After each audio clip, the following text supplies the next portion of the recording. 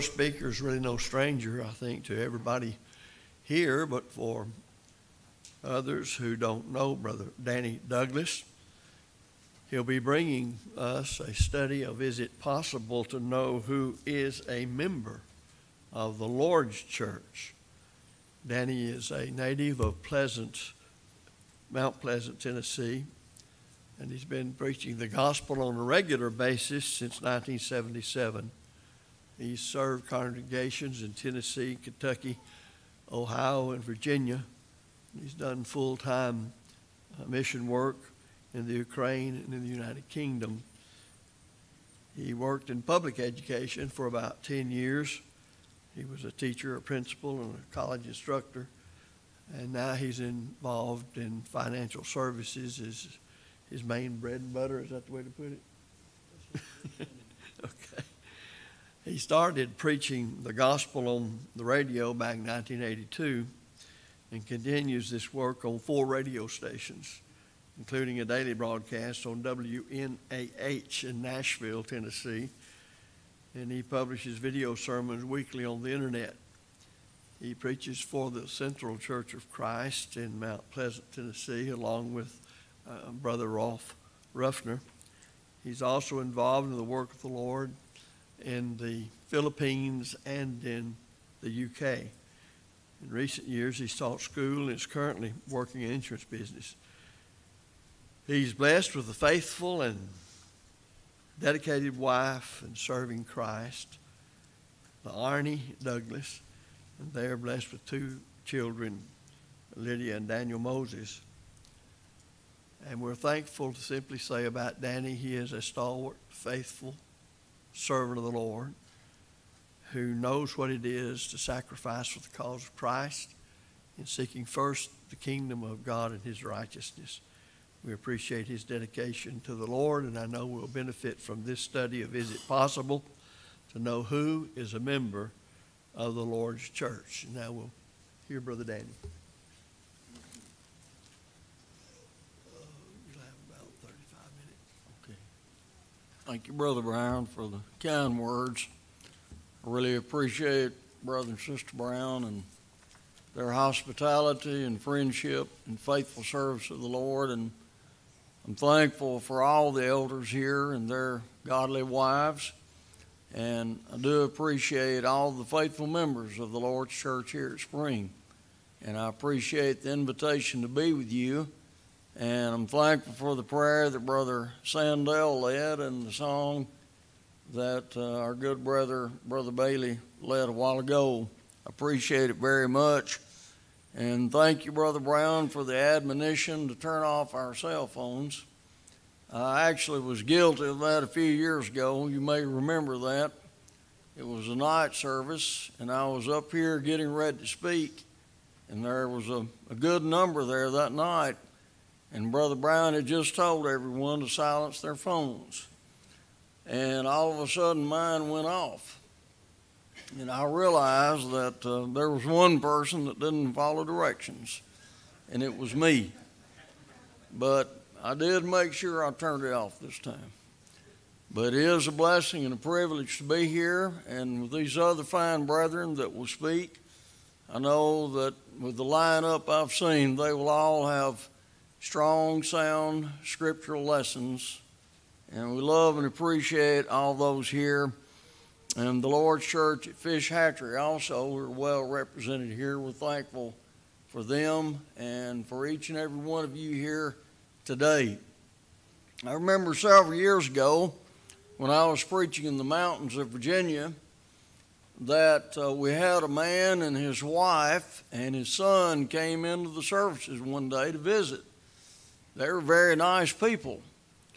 It wasn't long, though, till one of our men asked this man to lead prayer and even to preside over the Lord's table.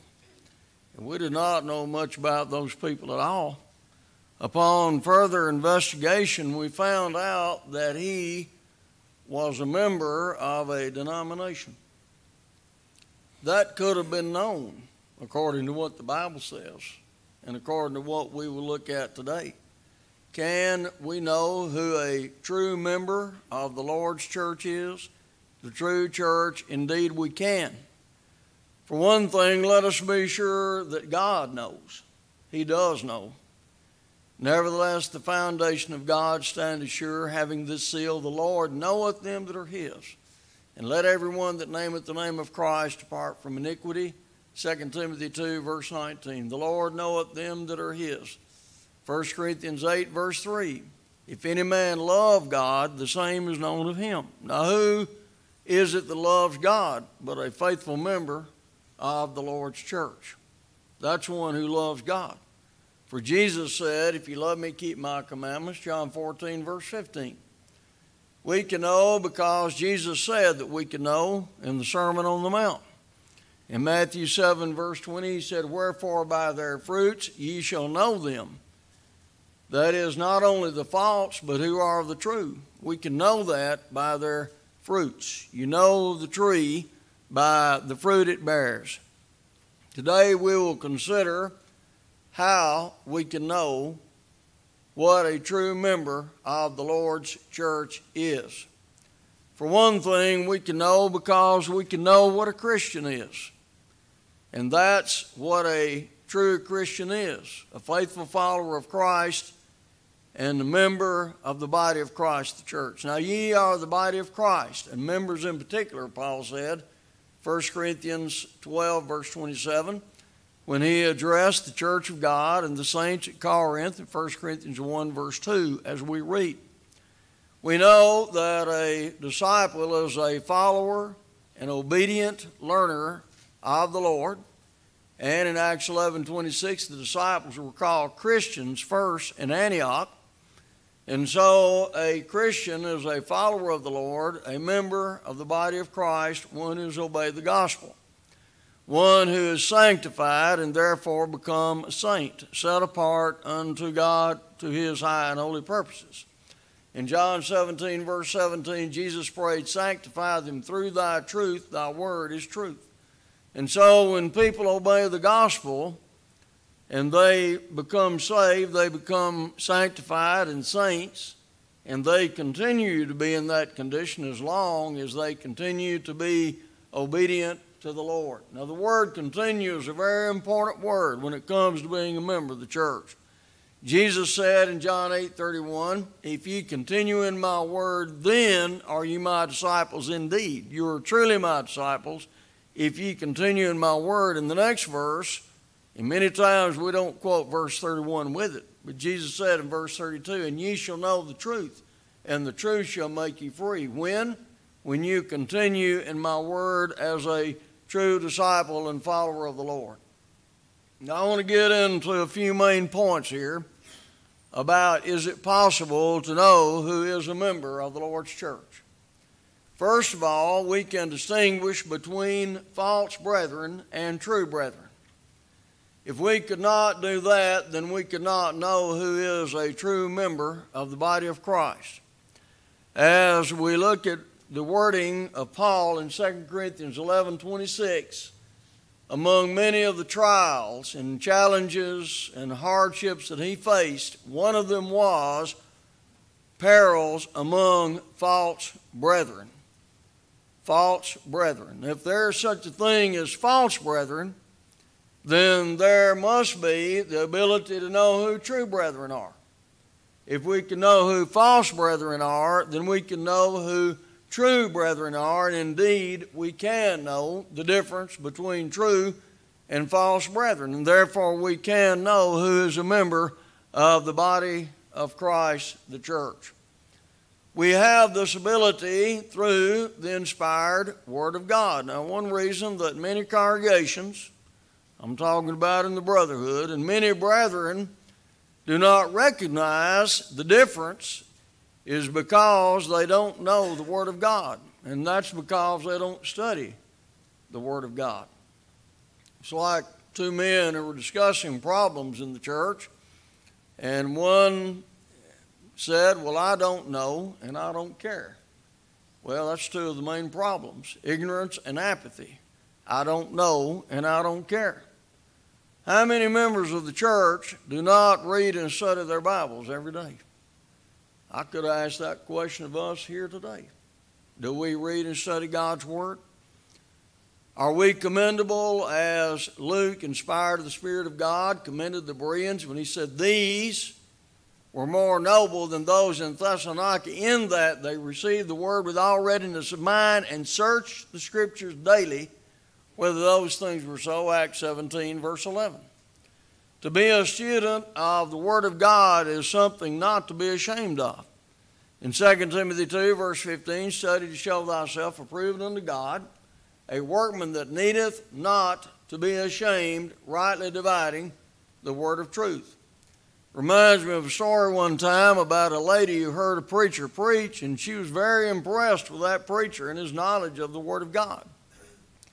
And she went up to him and she said, I would give the world if I knew the Bible like you.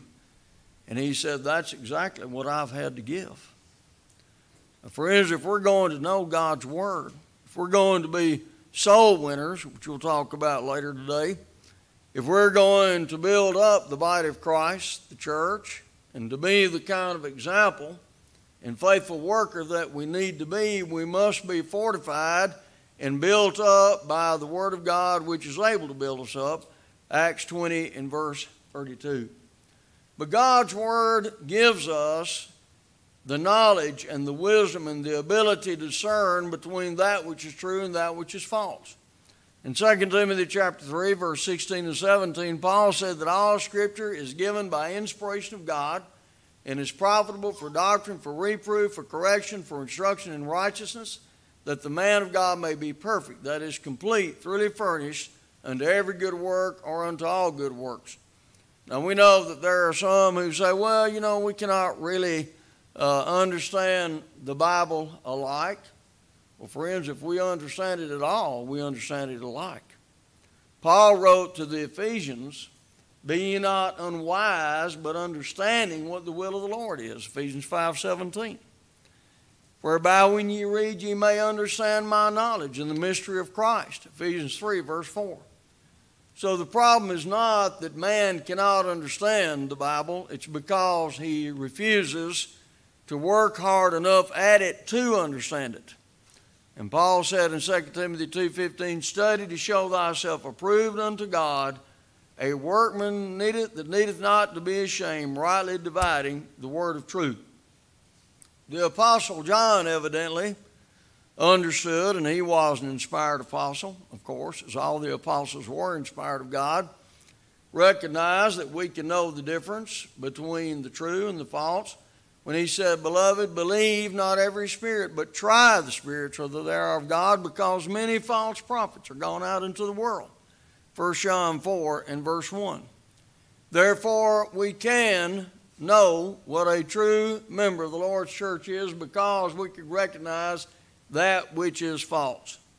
Secondly, we can know who a faithful member of the Lord's church is and what a faithful congregation is, because God requires us to be in fellowship only with those who are faithful in the body of Christ.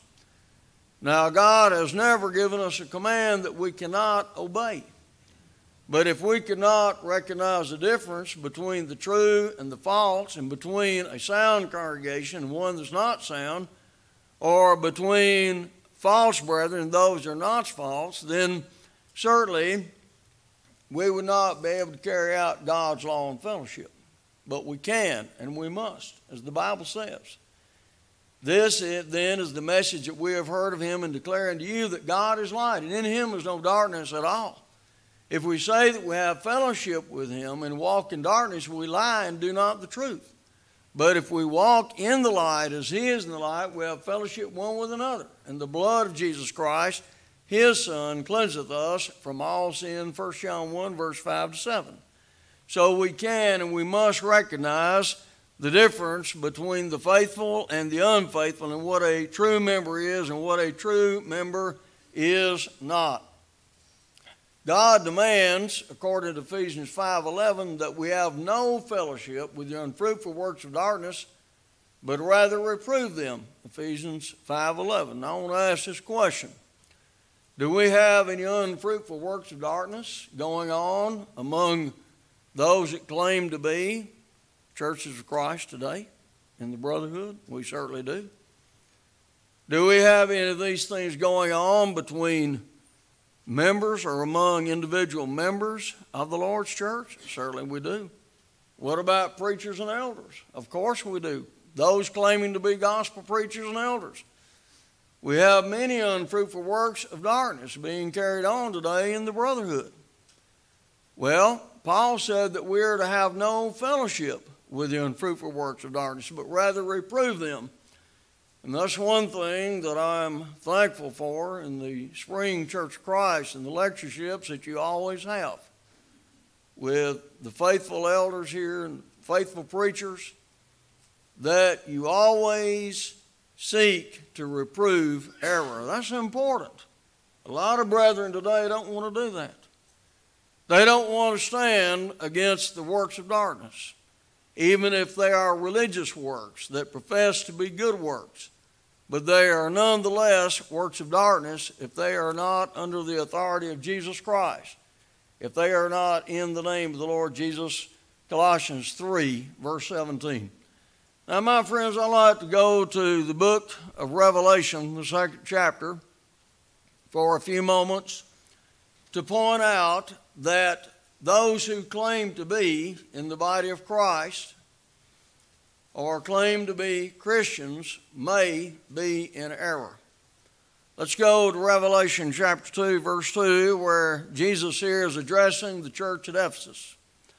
He said, here quoting the words of the Lord says, I know thy works. And he says that, by the way, to every one of these congregations. I know thy works. And he knows the works of every congregation today. He said, I know thy works and thy labor and thy patience, and how thou canst not bear them which are evil. And thou hast tried them which say they are apostles and are not, and hast found them liars. Now, we're talking about something that was going on in the church. This is one of the commendable things of the church at Ephesus. They were rebuked for leaving their first love, verses 4 and 5, but nonetheless, they were commended by the Lord for the fact they would not put up with evil and with evil men. Then we go down to verse 6 here, again to the church at Ephesus. But this thou hast, that thou hatest the deeds of the Nicolaitans, which I also hate.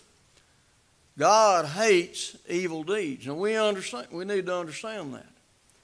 Whether they be evil deeds being performed by people in the church or without the church, God still hates these things. The Lord hates these things. And so there were things going on in the church by those called the Nicolaitans, which we really don't know very much about them, but that the Lord hated their works and their teaching. Look at verse number 15. He says to the church at Pergamos, so hast thou also them that hold the doctrine of the Nicolaitans, which thing I hate. You have them there with you, those that hold to the false teaching of the Nicolaitans. So we ask the question, are there unfruitful works of darkness going on today in the brotherhood among those that claim to be the Lord's church and members of the Lord's church? Indeed, there are many examples of this. We have another example to the church at Thyatira, a woman who is called Jezebel. And of course, Jezebel in the Old Testament was infamous. She was a wicked woman, the wife of King Ahab, and I believe Jezebel is used here in a figurative sense, is my understanding. But figurative or not, she was a wicked woman. Look at what she was doing in the church. Verse number 20. Jesus said, notwithstanding, I have a few things against thee, because thou sufferest, that is, you allow this, you put up with this. Now, I want to pause there for a moment. Today, if a congregation is permitting and allowing evil to be taught and practiced, is the Lord for that, or is he against that? Is he against brethren that are doing that are allowing it, although they themselves may not be directly involved in that false teaching or false practice? Yes, he is. He said, I have a few things against thee, because thou sufferest or allow that woman Jezebel, which calleth herself a prophetess, to teach and to seduce my servants to commit fornication, and to eat things sacrificed unto idols. So here is a very obvious example that there is evil and darkness that can happen within the Lord's church, and it often does. Now, I want to go to another example, and this is in the book of Galatians. Here, Paul is addressing the churches of Galatia, Galatians 1 and verse 2. There are many things we could say about this. He warns against those who would bring another gospel besides the gospel of Christ, Galatians 1, 6 to 9. Although they may be bringing many things that are true, if one seeks to mix the truth with human opinion and error, it ends up being a false gospel. And such a person will be accursed before God if he brings an impure gospel, so to speak, which is not another, Paul said. Here in the churches of Galatia, there were those teachers called Judaizers who were trying to bring converts to Christ back under the old law, the law of Moses, called the law here in the book of Galatians. For example, in Galatians chapter 5, verse number 4, Paul said, Christ is become of no effect unto you, whosoever of you are justified by the law, that is, those who are seeking justification by the law of Moses, because we know it cannot justify. He said to them further, ye are fallen from grace. So we have at least two false doctrines that can be refuted in that one verse. The idea that we can go back under the law of Moses, and moreover, the idea that we cannot fall from grace. Paul says here, if you do this, you are fallen from grace. But now I want to go down further in Galatians 5. In verse number 9, we read about the little leaven that leaveneth the whole lump. The little leaven that leaveneth the whole lump. It only takes just one or two in the church to leaven the whole lump, and thus it must be corrected. It must be stopped. We read in Galatians 5, verses 7 and 8, and look at verse 7 here. How many times have we seen souls that are described by this? They've come into the church, they're faithful, they're doing well, they're growing in the Lord, but all of a sudden, something or someone turns them in the wrong direction. My friends, we know that happens many times. It's a great warning here. Verse number 7, ye did run well. Who did hinder you that ye should not obey the truth? This persuasion cometh not of him that calleth you. There were those who were doing well in running the Christian race, the Christian course, but something hindered them. Something caused them to change their course. And thus we have the book of Galatians to stop this evil influence and to turn those around who are going in the wrong direction.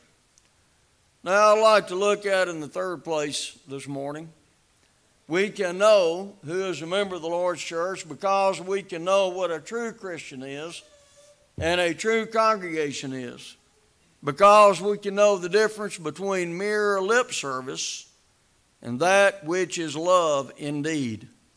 In 1 John 3:18, Paul said, my little children, let us not love in word, neither in tongue, but in deed and in truth. You know, I think about some of these colleges and preacher schools and brethren that they profess they're still sound in doctrine. We're still alive and well, so to speak. And we're still okay. But yet, they won't stand for the truth in everything. They will not declare the whole counsel of God. Acts 20, verse 27. Kind of reminds me of that old show with Elliot Ness many years ago, The Untouchables. You know, we got some brethren with some issues, and some other brethren, they're the untouchables. You don't touch that. Just get your hand off that. Although it's wrong and it's sinful, that's an untouchable. You don't touch that. They don't say that, but that's what it is. They do not stand against all that is evil, or all brethren who are in error. They won't touch certain things. But now, here we see that we are not to leave these things alone. And moreover, those that just profess to be sound and faithful, that doesn't mean they are. Or one who claims to be a member of the Lord's church, it does not necessarily mean he is a true member. You know, Jesus dealt with this problem of lip service. Well does Isaiah prophesy of this people, saying, they honor me with their lips, they draw nigh unto me with their mouth, but their heart is far from me, but in vain do they worship me, teaching for doctrines the commandments of men. Matthew 15, verse 7 to 9. Have you ever known people like that? In the religious world or in the church? They profess that they know God. They profess that they're true and faithful. But remember, we know the tree by the fruit it bears. In Titus 1, verse 16, Paul spoke of those who profess that they know God, but in works they deny him, being abominable and disobedient, and unto every good work reprobate. Fourthly, we can know because we can know how to know Jesus Christ. That proves that we can know what a true member of the body of Christ is, the Lord's church.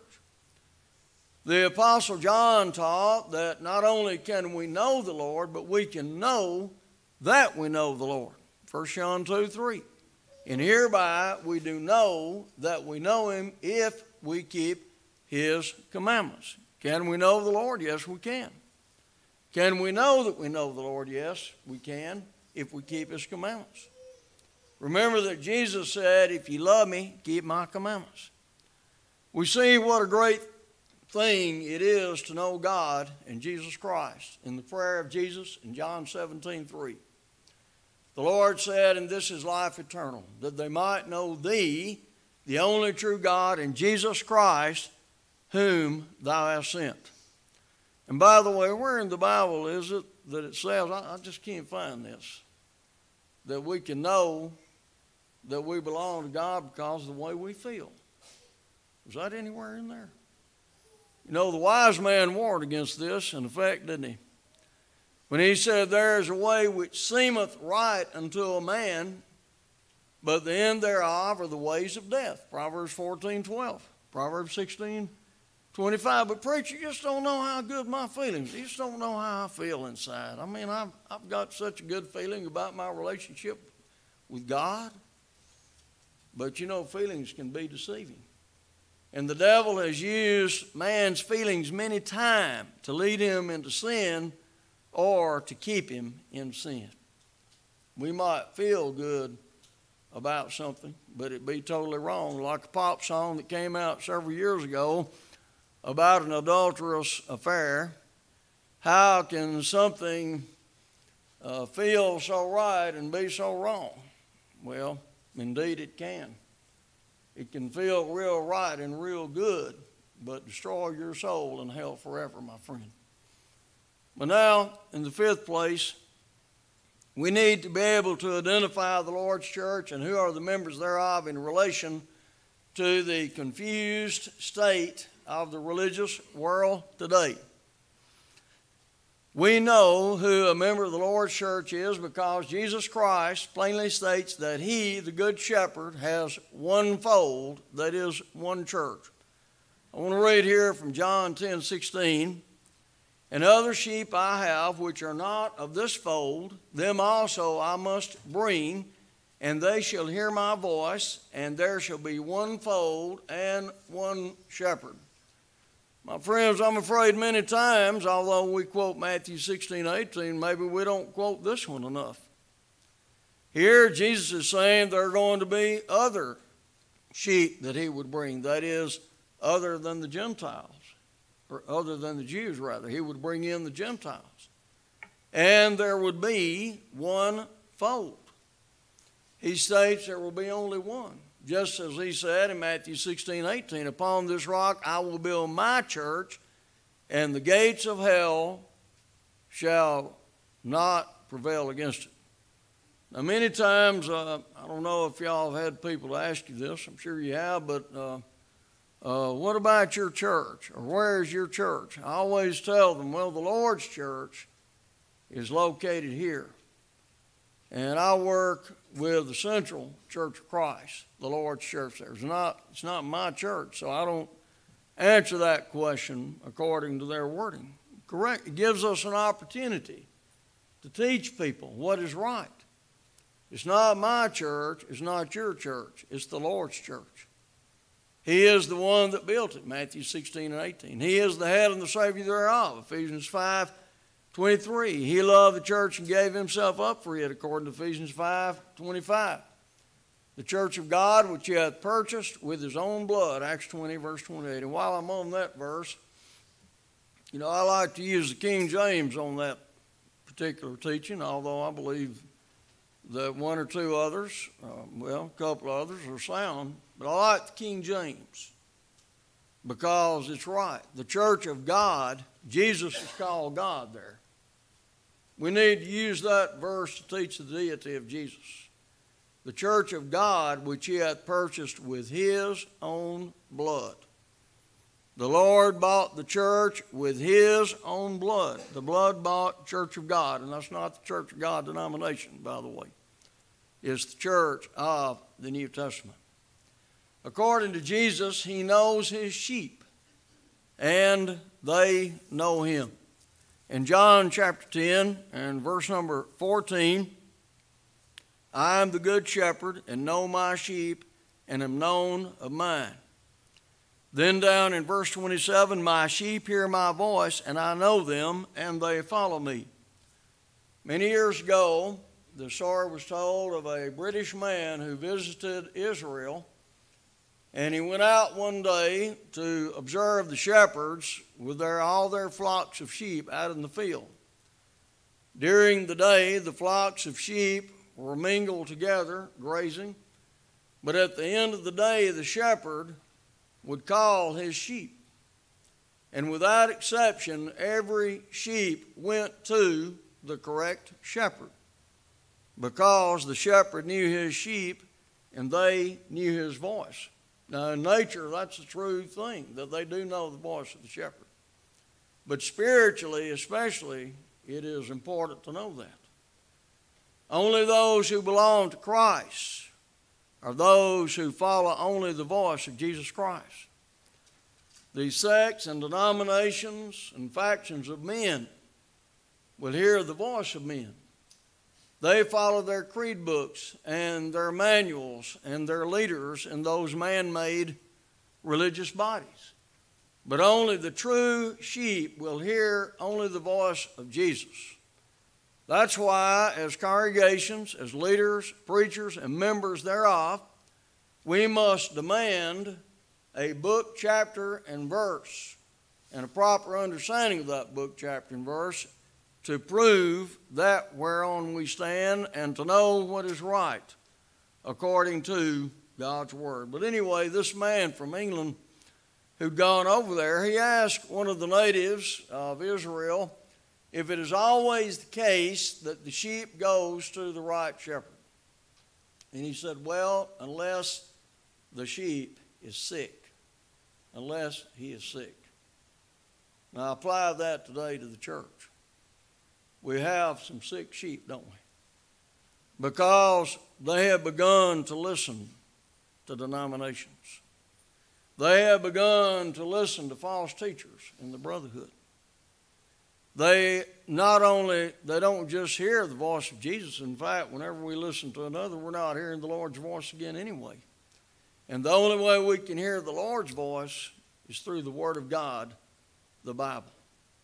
And so remember, if we are sound and healthy and well, we must follow only the voice of Jesus Christ as found in the Word of God.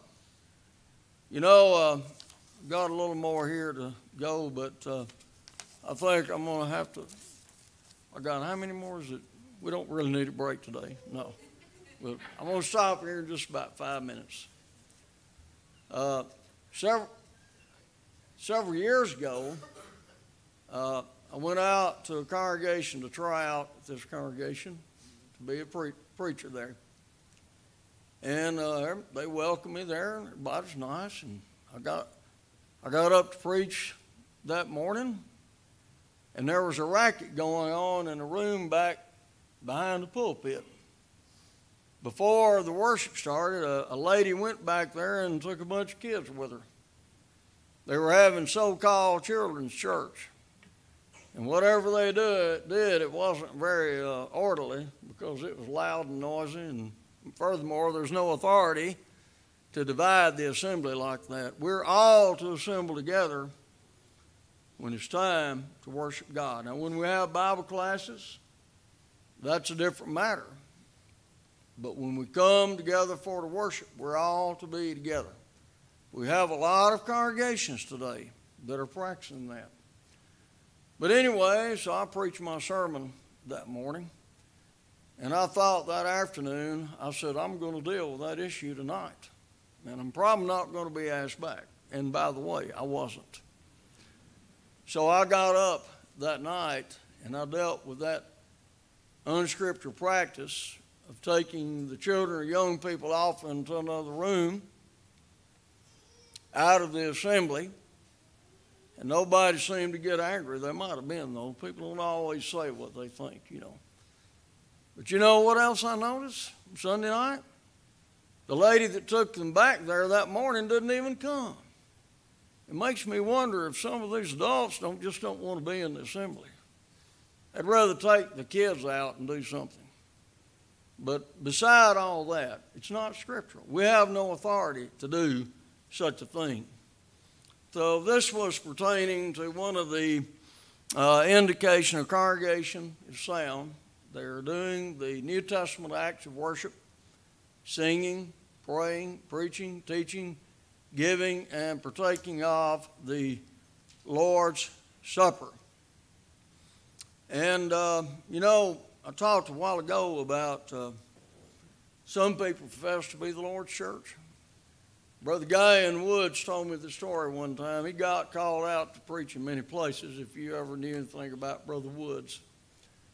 And he went out to this place to preach, and it was close to the directions that he was given. But part of the sign was covered up. It said Church of, and he later realized it said Church of God instead of Church of Christ. And he went into this place. I believe this is the place that he went in. He did tell me about a place he went in. He went in, and a band trap was set up across the stage. So he just kind of eased out of there. You know, friends, you can tell what the truth is when you know what the Word of God is and when you follow the Word of God. There are many other things we could say, but I want to say this before closing. The church exists to uphold the truth, to spread the truth, to be a godly example, to do good and glorify our Father, which is in heaven, to do the will of the Heavenly Father, and to glorify God. You can do something in the church that you cannot do in man-made organizations, clubs, and civic organizations. You can glorify God. That's the only place. Unto him be glory in the church by Christ Jesus throughout all ages, world without end. Amen. Ephesians 3:21. To God only wise be glory through Jesus Christ forever. Amen. Romans 16, verse 27. Thank you.